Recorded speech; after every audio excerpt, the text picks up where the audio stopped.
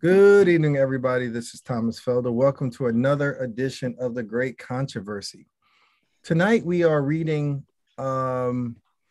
chapter 35. It's called Liberty of Conscience. Chapter 35, Liberty of Conscience. And let's see, you should be able to see. Can you see the text on the screen, Fred? You can? You cannot? All right, then. Here we go. Let's make sure you can see the text. Can you see the text now? Got it. All right, good deal. All right, so before we go too far, let's just pray in. I'm going to turn my camera off because I don't know what my hair looks like today. So let me just turn my camera off, we'll pray and come right back. Dear Father in heaven, we thank you for another awesome Sabbath day. We thank you for the opportunity to read from this book called The Great Controversy, Father. We just ask that you give us wisdom, open our eyes that we might see, open our ears that we might hear, and give us a heart, dear Father, that longs to follow your will and your way. We ask these and so many more blessings in your holy Son, Yeshua's name. Amen, amen, and amen again. All right, so here we are. We've been on this particular chapter. I think this is 3 weeks now. I think this is our third week. We should be able to finish tonight. It's only 10 paragraphs. And the name of this paragraph chapter, again, is called Liberty of Conscience. This is chapter 35. There are only 7 more chapters left, and then we're done with the Great Controversy. We're about to share some important information on this one coming up, though. Brother Fred, do you feel like reading first? Certainly. All right. A striking illustration of Rome's policy toward those who disagree with her was given in the long and bloody persecution of the Waldenses, some of whom were observers of the Sabbath. Others suffered in a similar manner for their fidelity to the fourth commandment. The history of the churches of Ethiopia and Abyssinia is especially significant. Amid the gloom of the Dark Ages, the Christians of Central Africa were lost sight of and forgotten by the world, and for many centuries they enjoyed freedom in the exercise of their faith. But at last, Rome learned of their existence, and the emperor of Abyssinia was soon beguiled into an acknowledgement of the Pope as the vicar of Christ. Other concessions followed. An edict was issued forbidding the observance of the Sabbath under the severest penalties. But papal tyranny soon became a yoke so galling that the Abyssinians determined to break it from their necks. After a terrible struggle with the Romanists, were banished from their dominions, and the ancient faith was restored. The churches rejoiced in their freedom, and they never forgot the lesson they had learned concerning the deception, the fanaticism, and the despotic power of Rome. Within their solitary realm, they were content to remain unknown to the rest of Christendom. All right. Let's read this next paragraph, and then we're going to go backwards and kind of talk a little bit about what you just read. So if you can continue. The churches of Africa held the Sabbath as it was held by the papal church before her complete apostasy. While they kept the seventh day in obedience to the commandment of God, they abstained from labor on the Sunday in conformity to the custom of the church.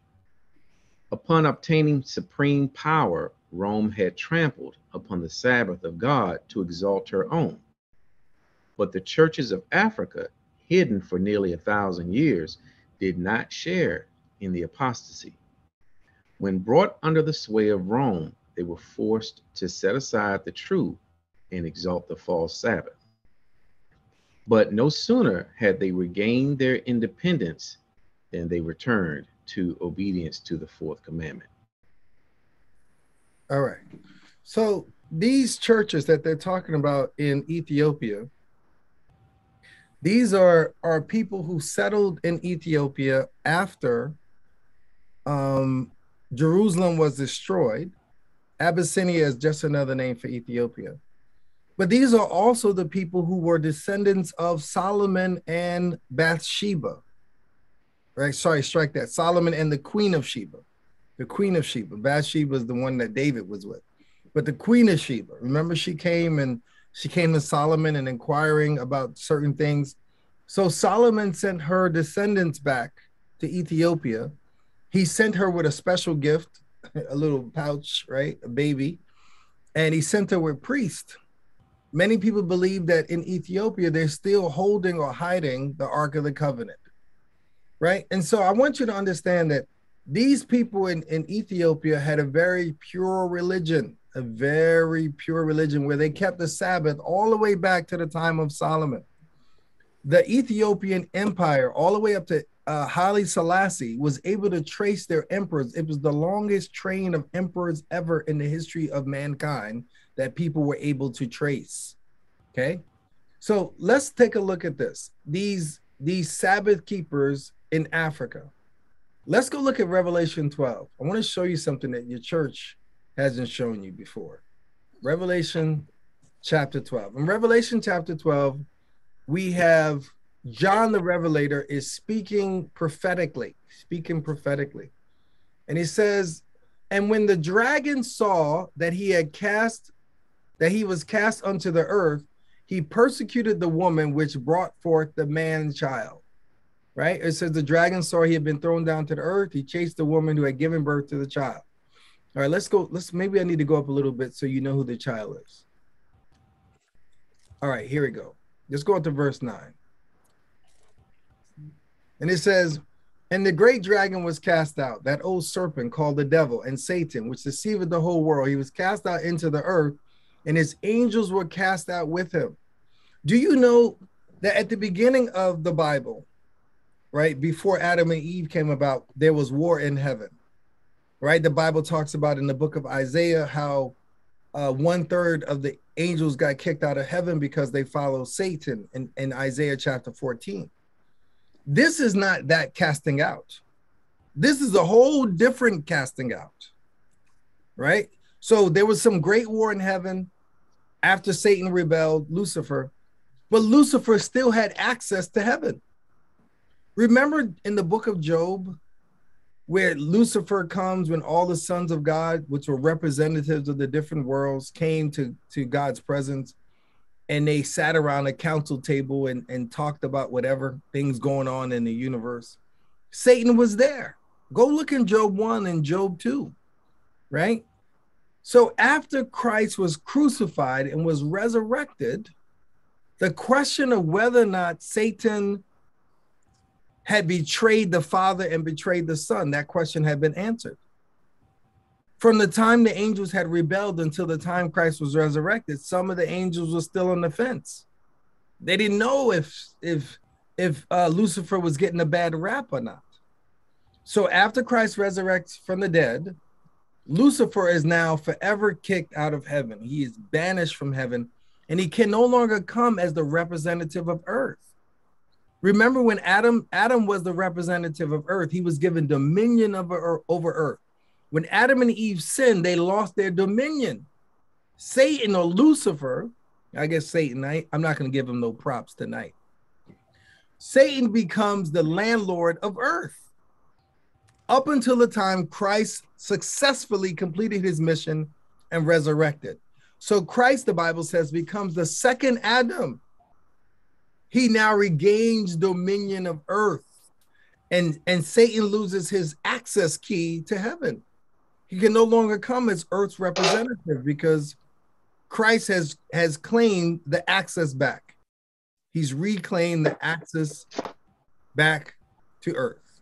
All right, so that's where we are right now. Hang on for me. All right, so let's go forward. And it says, and I heard a loud voice saying in heaven, now is come salvation and strength and the kingdom of our God and the power of his Christ. For the accuser of our brethren is cast down, which accused them before God day and night. So Lucifer was in heaven accusing the righteous day and night before the Father. But once Christ was resurrected, it says, the victory and the power and the kingdom of our God and the authority of his Messiah has now come. So now Satan is booted out. He can no longer stand there and accuse us before the Father all of the time. Verse 11, and they overcame him by the blood of the Lamb and by the word of their testimony, and they loved not their lives unto death. So the blood of the Lamb was Christ dying, The word of their testimony is what we call prophecy, according to Revelation 19, verse 10. It's prophecy. Verse 12, therefore rejoice, ye heavens, and ye that dwell in them. Woe to the inhabitants of the earth and of the sea. For the devil is come down unto you, having great wrath, because he knoweth that he had but a short time. Satan honestly believed that he can overcome Christ in Christ's human form. He thought he could overcome him. So, he figured all of these evil angels, because all of the evil angels, they had focused all of their attention where Christ was. This is the biggest struggle in all of the universe, and Satan was fighting for his life. He thought there was no way he could lose. He says, therefore, ye heavens and earth, ye that dwell therein, woe to the inhabitants of the earth, for the devil is come down to you.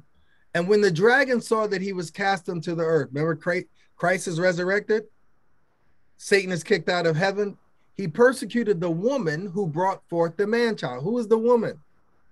The church. Right?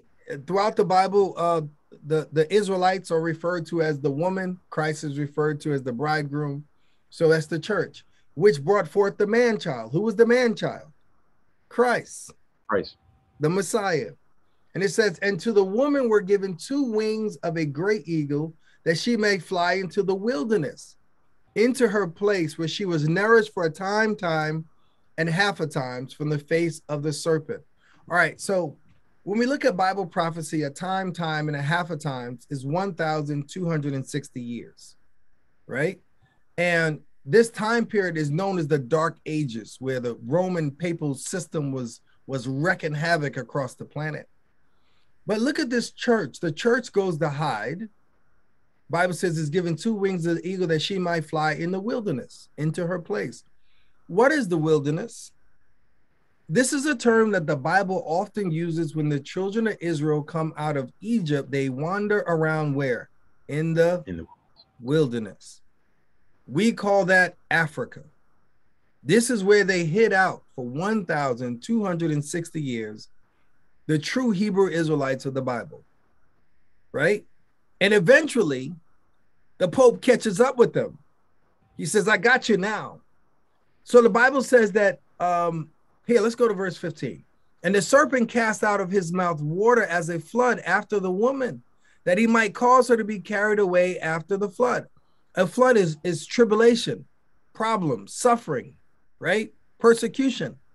But what saved these Hebrew Israelites from the Roman Catholic Church? Anybody know? The Crusades. The Roman Catholic Church starts to fight against Islam. Islam is sucking up all of their men, their resources, their time, their effort. They got no time to deal with these Hebrew Israelites. And it says, and the earth helped the woman, and the earth opened her mouth and swallowed up the flood, which the dragon cast out of his mouth. Islam steps in the way.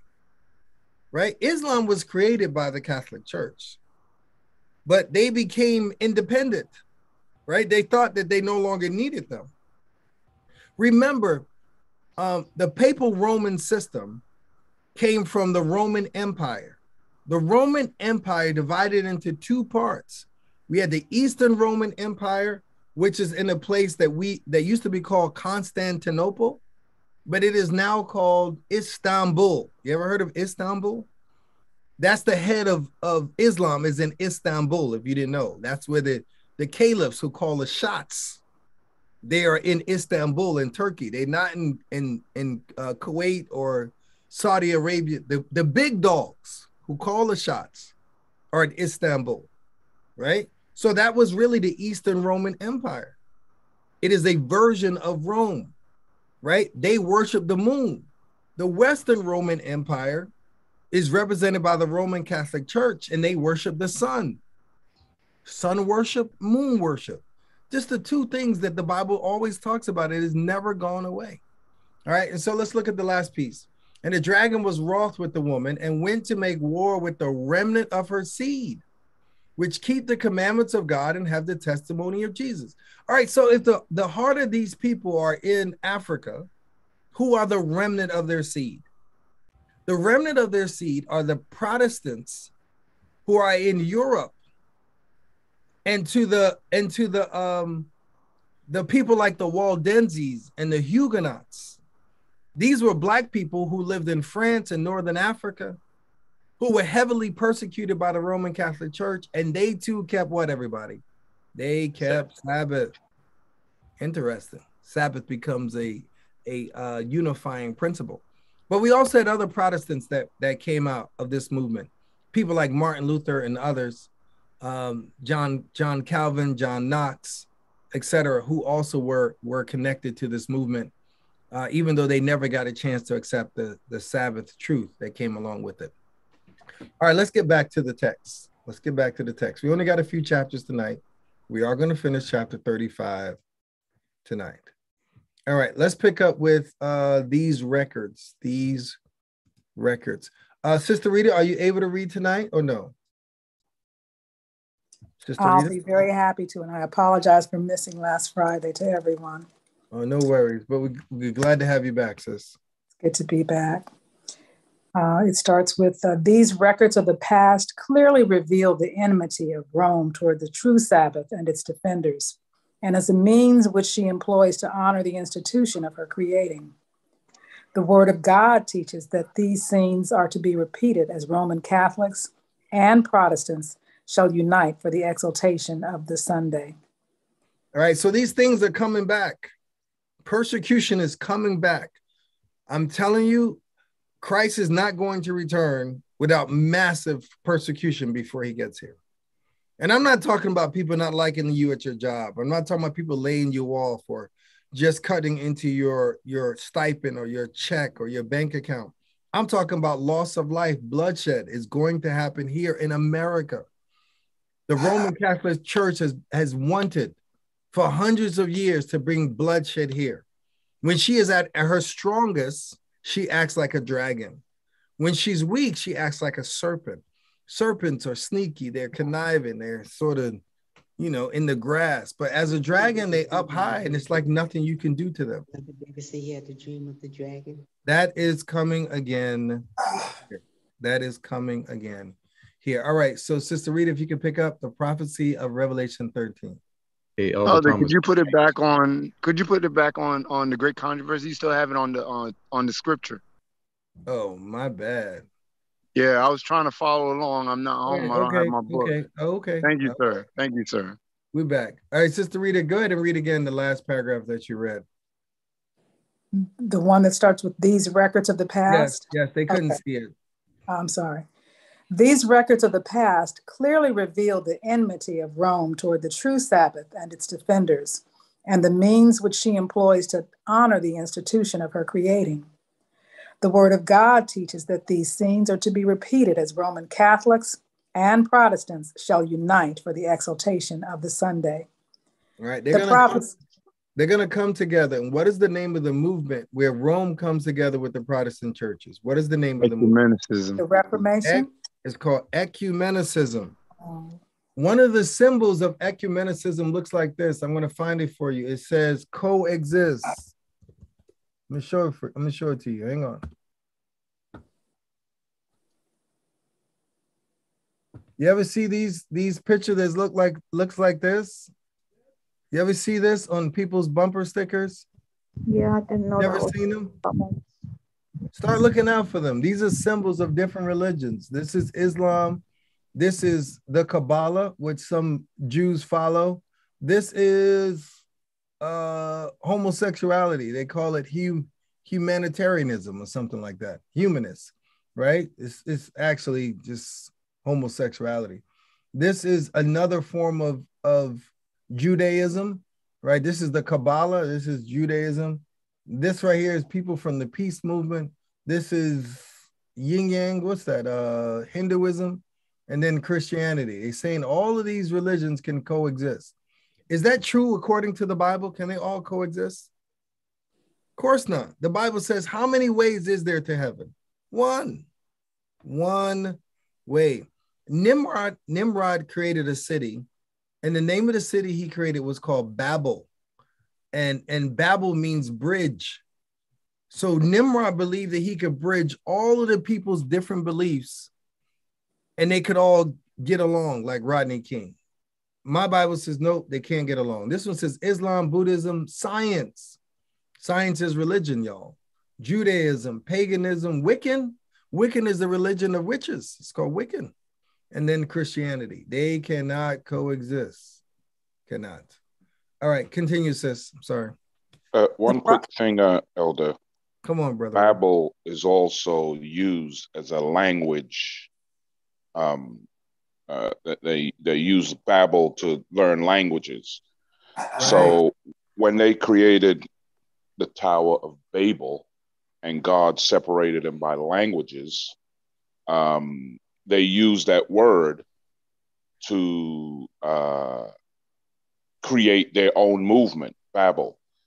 Just like, they use that coexist that you showed and other things too. And the rainbow they used, what destroyed them, they use as their banner, so to speak.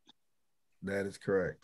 That is correct. They got an application called Babel where it does translating in multiple languages.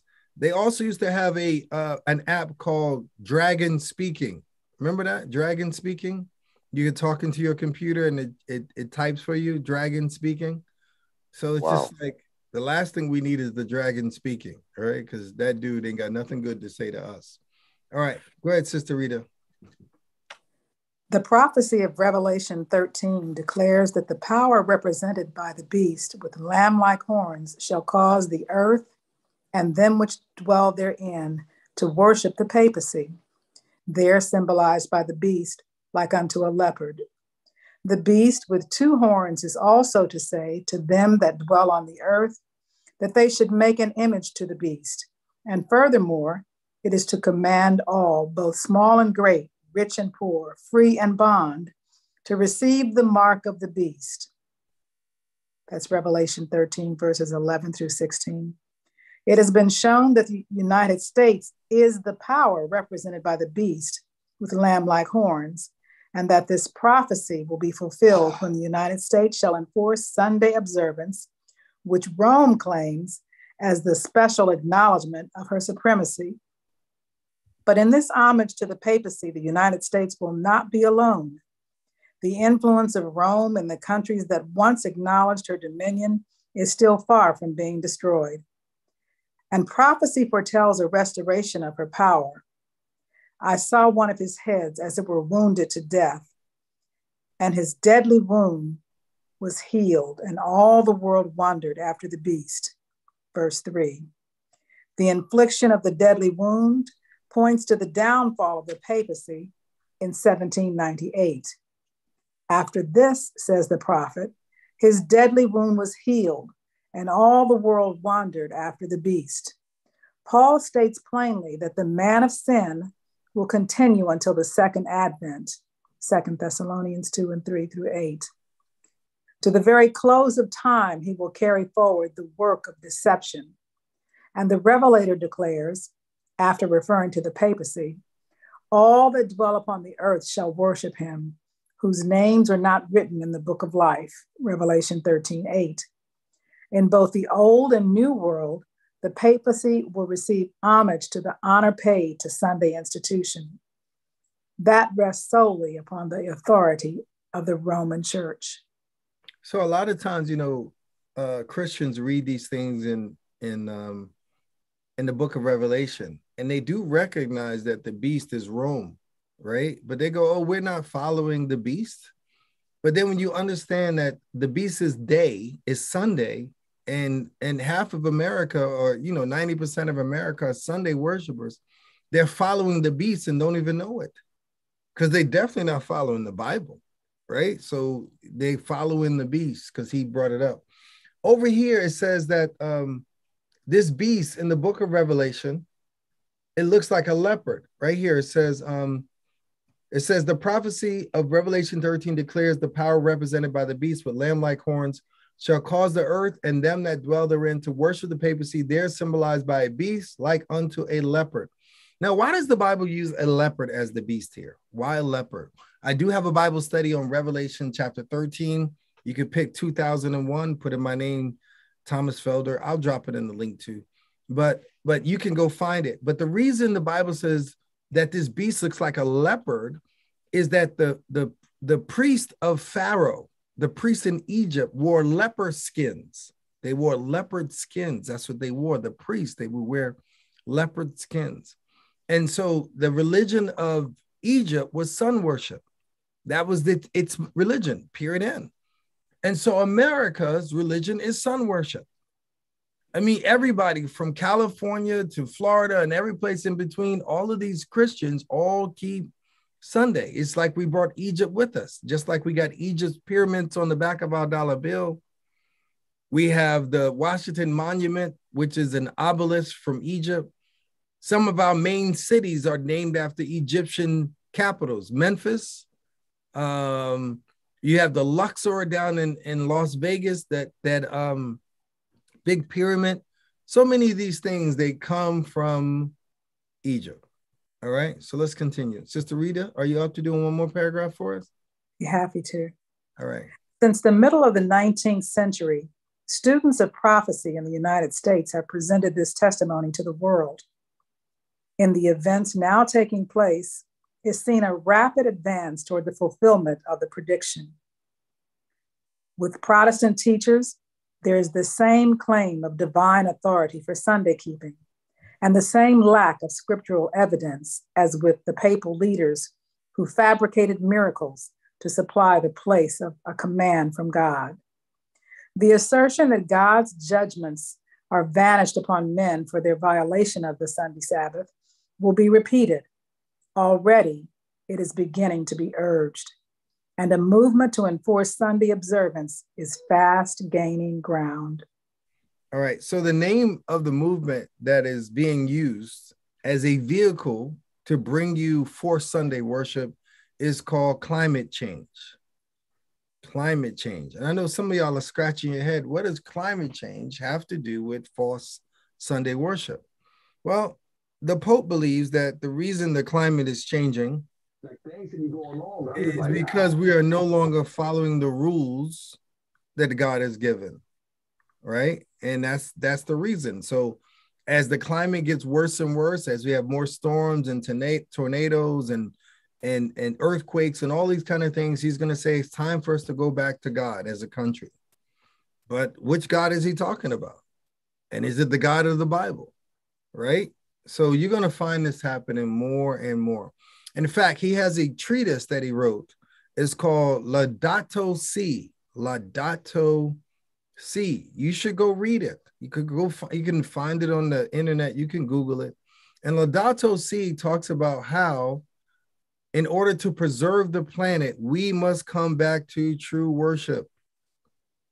That's why everybody's talking about climate change. It's the next movement. There's going to be a climate change lockdown. You know, you didn't like the COVID lockdown. Wait till this climate change. How long are you going to have to stay in your house for that to be over? Right? All right, let's continue. Let's see, who else we got to read? Sister Linda, can you read? Sister Linda? Yes. All right.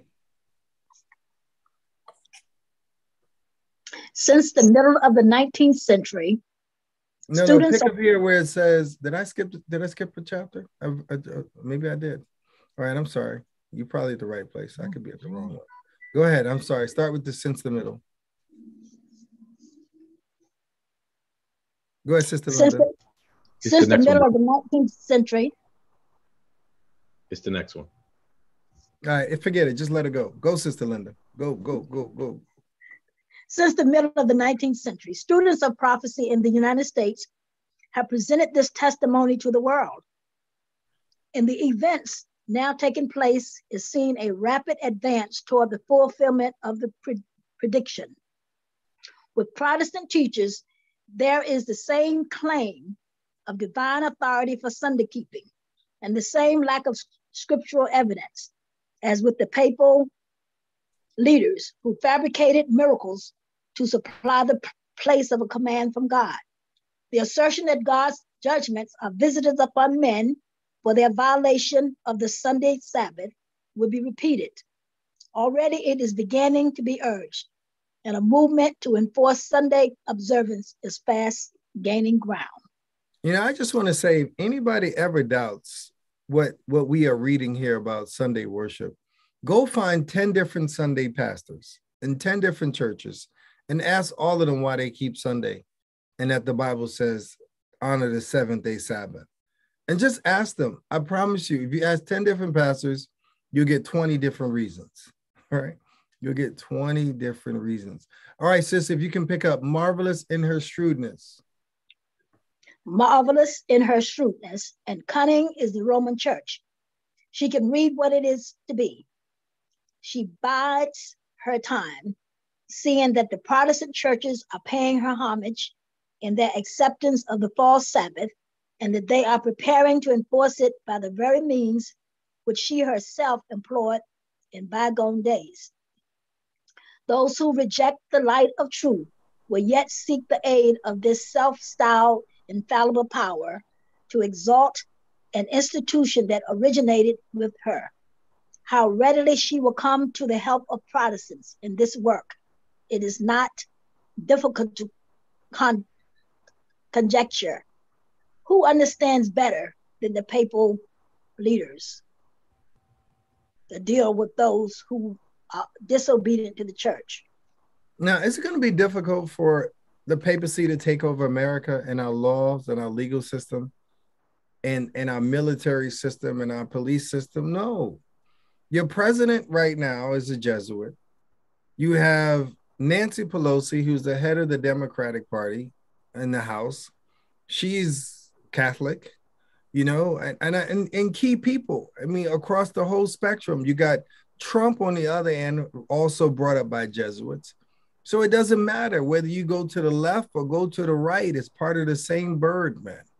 It's the same bird, and they're controlling all the shots even now. So that you don't have to wait for the Pope to come and land in Washington and go make a speech, man. His people are already running the show. They all belong to the secret society. That is correct. They all belong to the secret societies as well. So Elder, okay, so when they try to enforce this Sunday law on the people, what do we do as Seventh-day Advents to counteract that? We have to hide? Is that what we have to do? What is it that we need to do? We have an example. Go to the mountains. We have two examples. One is found in Daniel chapter 3, and the other one is found in Daniel chapter 5. In Daniel chapter 3, an edict went out from the king, and it went out to everybody in his kingdom, the lawyers, the judges, the sheriffs, and down to the dog catcher, saying, when you hear this sound, bow down. And what did the three Hebrew boys do? Stood up. They got thrown in the fire. What do we do, brother? We learn how to trust, man. Yes, if you can move out the cities, now is the time to do that. But all that will do ultimately is buy you time. So yeah, you want to buy some time, get out the city. But persecution is going to come to every single one of us. Daniel, they told Daniel, if you pray, we're going to throw you to the lions. I mean, they didn't even say go to church, honor the Sabbath, pray, you go into the lions. And it's the same Babylon that's running the show, man. Rome is Babylon 2.0. So yeah, Brother Ray, for some of us, we got to learn how to live. And for some of us, we got to learn how to die. Easier said than done. Easier said than done. But that's why we have these studies now. It's like a fire drill in some ways. It's like a fire drill. It's those things that you prepare for in times of peace that your brain says it's time to do in times of adversity. All right. So hopefully that answered your question. All right. Where did we stop? The Roman Catholic Church? Okay. Who was reading last? Sister Inshai, can you jump in? I don't know if Sister Linda read 2 paragraphs or not. Sister Linda, you read 2, right? Yes. All right. Sister Inshai, can you pick up for us? Absolutely. History testifies of her artful and persistent efforts. Go back up 1 paragraph. Oh, okay. Roman Catholic Church. The Roman Catholic Church, with all its ramifications throughout the world, forms one vast organization under the control and designed to serve the interests of the papal see. Its millions of communicants in every country on the globe are instructed to hold themselves as bound in allegiance to the Pope. Whatever their nationality or their government, they are to regard the authority of the Church as above all other. Though they may take the oath pledging their loyalty to the state, yet back of this lies the vow of obedience to Rome, absolving them from every pledge inimical to her interests.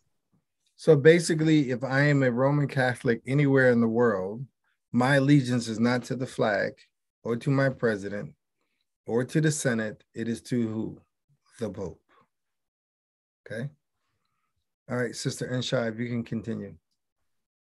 History testifies of her artful and persistent efforts to insinuate herself into the affairs of nations, and having gained a foothold to further her own aims, even at the ruin of princes and people. In the year 1204, Pope Innocent III extracted from Peter II, King of Aragon, and the following extraordinary oath: I, Peter, King of Aragonians, profess and promise to be ever faithful and obedient to my Lord, Pope Innocent, to his Catholic successors and the Roman Church, and faithfully to preserve my kingdom in his obedience, defending the Catholic faith and persecuting heretical pravity. This is in harmony with the claims regarding the power of the Roman pontiff, that it is lawful for him to depose emperors, and that he can absolve subjects from their allegiance to unrighteous rulers. All right, so the Pope has 3 tiers on his papal tiara.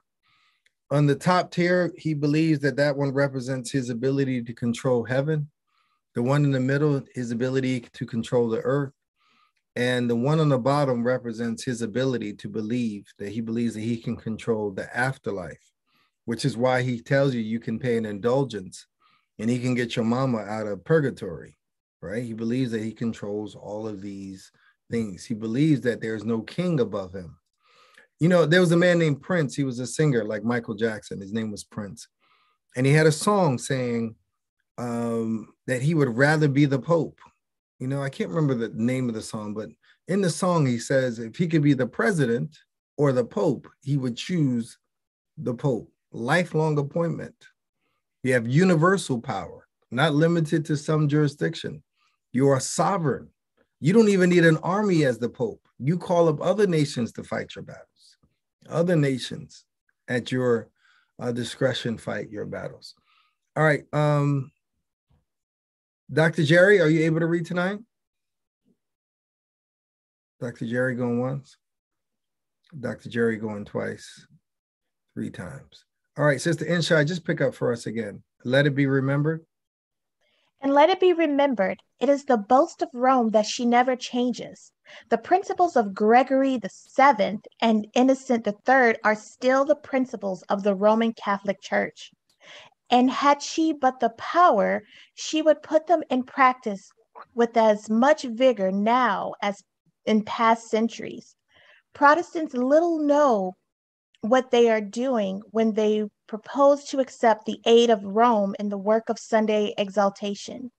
While they are bent upon accomplishment of their purpose, Rome is aiming to reestablish her power, to recover her lost supremacy. Let the principle once be established in the United States that the church may employ or control the power of the state, that religious observances may be enforced by secular laws. In short, that the authority of church and state is to dominate the conscience, and the triumph of Rome in this country is assured. All right. So once church and state comes together, it's a wrap. You got to understand that Rome has been used to ruling that way for hundreds of years. It was the church and the state. We get some protection in this country because there's a separation of church and state. The state can't tell your church what to do until recently. We had a COVID epidemic, and the state told the church, shut down, close your doors, right? So that hasn't really happened before in our country. And guess what? Nobody stood up for the church. No one stood up for the church. The church immediately became irrelevant overnight. Walmart is still here. Safeway is still here. Every place is still open and running except for the church, man. The church has still not recovered from the state stepping in and telling it what to do. All right, Sister Denise, if you could read the last paragraph for us as we close out for tonight. God's word has given warning of the impending danger. Let this be unheeded, and the Protestant world will learn what the purposes of Rome really are. Only when it is too late to escape the snare. She is silently growing into power. Her doctrines are exerting their influence in legislative halls, in the churches, and in the hearts of men. She is piling up her lofty and massive structures, in the secret recesses of which her former persecutions will be repeated. Stealthily and unsuspectedly, she is strengthening her forces to further her own ends when the time shall come for her to strike. All that she desires is vantage ground, and this is already being given her. We shall soon see and shall feel what the purpose of the Roman element is. Whoever shall believe and obey the word of God will thereby incur reproach and persecution. Persecution is coming back. That's all I can tell you. And for many of us, it will happen in our lifetimes, man. In our lifetimes. As incredible as it seems, it's coming. You know, it just takes one national calamity for everything to be undone. Just one calamity. You know, last week we were wrestling over toilet paper. Tomorrow we'll be wrestling over gas. And then when there's no more food in the supermarkets, we'll be wrestling over the last can of beans. And they're going to find some way to say it's those people's faults, the people who don't keep Sunday. And trust me, when that kind of thing goes down, everybody says, I keep Sunday, I keep Sunday, I keep Sunday, right? Because they're going to want to keep their job. They're going to want to keep benefits. And everybody's going to turn into a snitch, man. Your mom is going to call and say, hey, Fred's not keeping Sunday. Your neighbor's going to say, Fred's not keeping Sunday. And so what we read about the Waldenses and the Huguenots is that when Rome says nobody can work on Sunday, they honored that. Right? And we will find ourselves honoring when it says you cannot work on Sunday. The great conflict hits ahead when they say that you cannot rest on Sabbath, that you must work on God's Sabbath.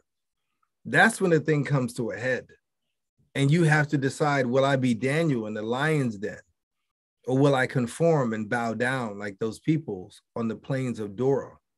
That's when you got to make a decision. The time to make a decision is coming soon. Yes, ma'am. Go ahead, Sister Denise. They're currently discussing in Congress the red flag law in light of the killings in Texas. The red flag law allows anyone to snitch on you if you have a gun. But like you were saying, your neighbors will snitch on you if you're not even observing the Sunday so-called Sabbath. So there's always something in the works behind the scenes that's building toward this Sunday law. Of course, the other thing is the Amber Alert. So you do something, I don't like it, I can call in, and now they'll send a text message to everybody's cell phone and on every highway sign saying, be on the lookout for Sister Denise. She's driving a white Toyota Camry, tag number, blah, blah, blah. Yeah, they're going to figure this thing out. Your cell phone is tracking you wherever you go. Those fancy new electric cars will shut down on you. The government can say, oh, Fred's in that car, shut it down. And they'll lock you in your own car, Fred. They'll lock you in your own car. That's where we're going, man. We used to look at our cell phones and think that we were studying social media, but our phones are studying us, man. Our phones are studying us. You know, we used to say things like Siri or Alexa or whatever, and then they always answer. The only way they can always answer is because they're always listening. They're always listening. Yes, they're listening right now. Fred's afraid to talk in his own house, man. Get rid of it. I went to visit a cousin in South Carolina. Mm-hmm. And on Sunday, I asked if we could go shopping. And she said, no, you can't go until after people come out from church, 12 o'clock. Then the stores will open. Oh, this is recently? No, this was a few years ago. So now it's probably more rampant. Mm-hmm. I wouldn't doubt it. Some people got these Ring doorbells, and they have told people be careful because they got the Ring doorbells and they have the Ring video cameras in the house, and they know how to reverse engineer your cameras. So people just patch in and watch you like you patch in the Netflix and watch a show. You become the show. Same with the televisions, and even your laptops, like mine is watching me now. And, you got to remember to put tape on top of it. Otherwise, when you don't want it to tape, it's still taping. That's just the world we live in. So anyway, that ring that you mentioned about the doorbell. Mm-hmm. Okay, so once you have one installed, they're all really connected because my neighbor has a Ring doorbell. Mm-hmm. And so we saw a bobcat in my backyard. And he has a little dog. And I called him, I told him, don't go outside with your little dog when you walk the dog because there's a bobcat back there.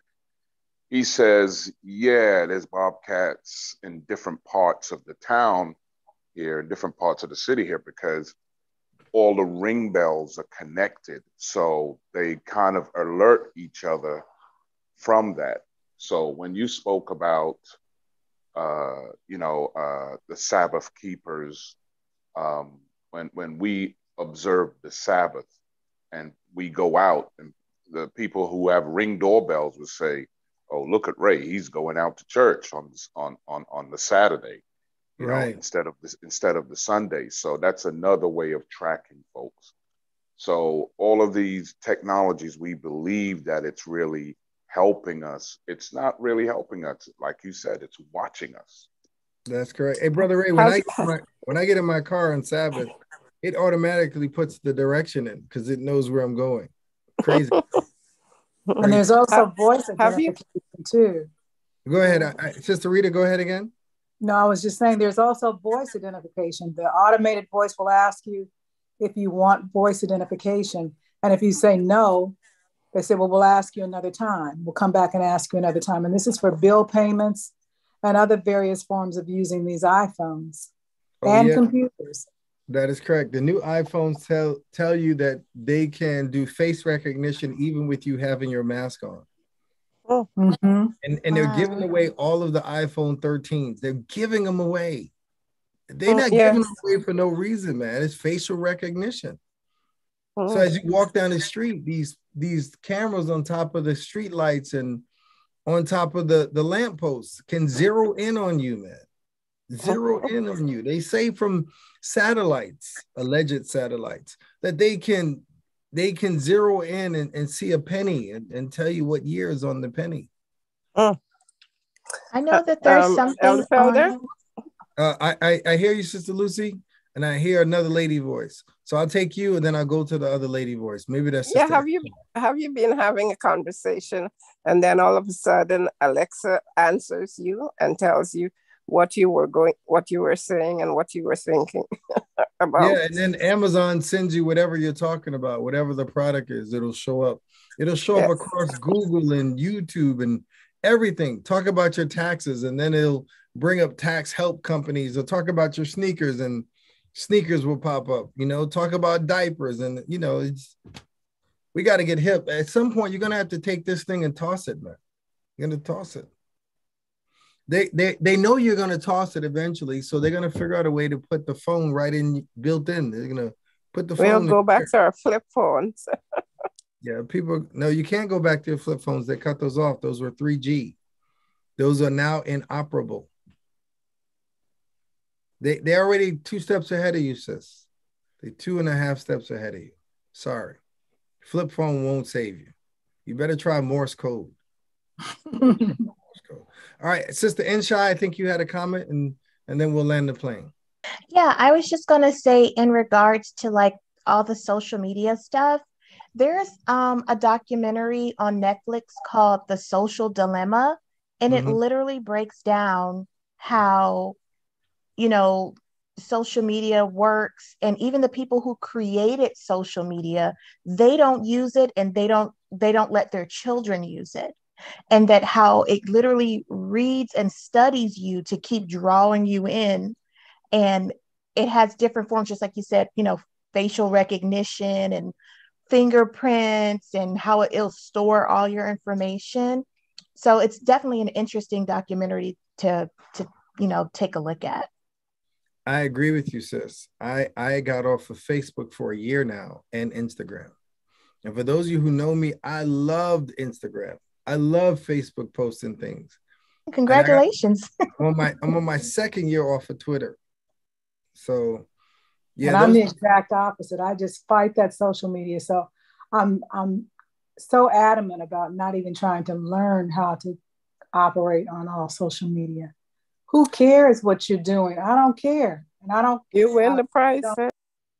Yeah, you win the prize, but sometimes we have family and we haven't seen them, so it's a good way to see pictures. And that's true. It does have some benefits, man, but I think that the dangers of it, man, outweigh some of the good things. But even giving it up, they have other ways of finding out what Rita's doing. Yeah, they know exactly what Rita's doing. They do. Yeah. So we're done for tonight. Thank you so much. We'll be on tomorrow with Cover to Cover.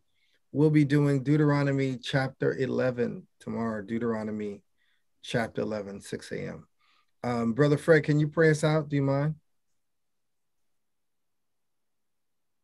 Our Heavenly Father, we thank you for this time that we've been able to spend together, reading this important message, dear Lord, to prepare us for the soon coming of your Son.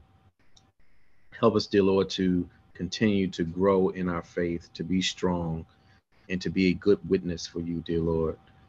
When our doors are busted down, when the authorities ask us a reason for why we worship on the Sabbath, help us, dear Lord, to be able to recall the appropriate scriptures and to be, again, a good witness for you. We ask, oh Lord, that you would be with us tonight, be with those, dear Lord, who have had most traumatic events this week. Comfort them, dear Lord. Bring about your peace that passes all understanding. And we just ask, Lord, that you would grant us a restful night. In Yeshua's name we pray. Amen, amen, and amen again. Thank you so much, Brother Fred. I look forward to seeing each of you at the gates of the kingdom. What would it profit us to gain the whole world and to lose our own soul? Until I meet you and greet you, walk with the King today and be a blessing. Today's great controversy call is official.